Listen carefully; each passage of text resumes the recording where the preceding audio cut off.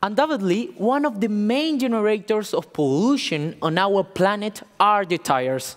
All of this is confirmed in the mere fact of thinking that we are 7 billion of inhabitants, whereas 7% of it uses cars. That produce, in 4 or 5 years, due to the useful life of tires, 4 billion tires in this use, that currently takes 500 to 1,000 years in getting completely eliminated.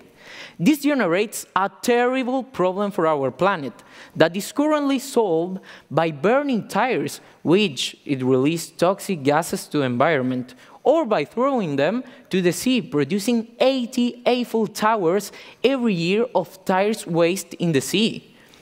Finally, a more hopeful strategy are the 3R: reduce, reuse, and recycle.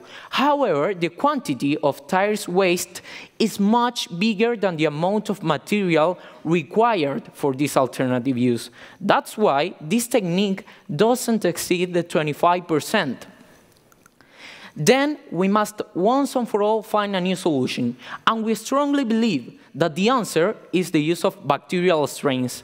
In this investigation, we have collected a bacterial consortium that is capable of eating tires. One of these kind of bacteria managed to stand out among the others because in just 2 weeks, it degraded the 4% of the total mass of the vulcanized rubber.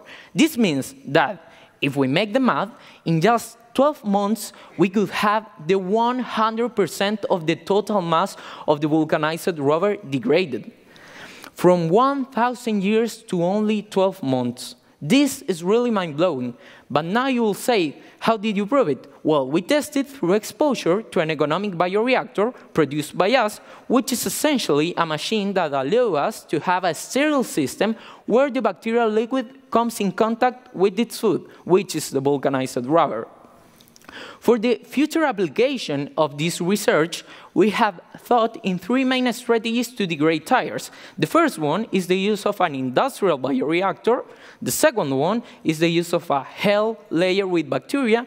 And the third one is the use of a bacterial spray. Finally, we are convinced that the strategies like this will allow us to tear down the wall produced by the contamination of tires.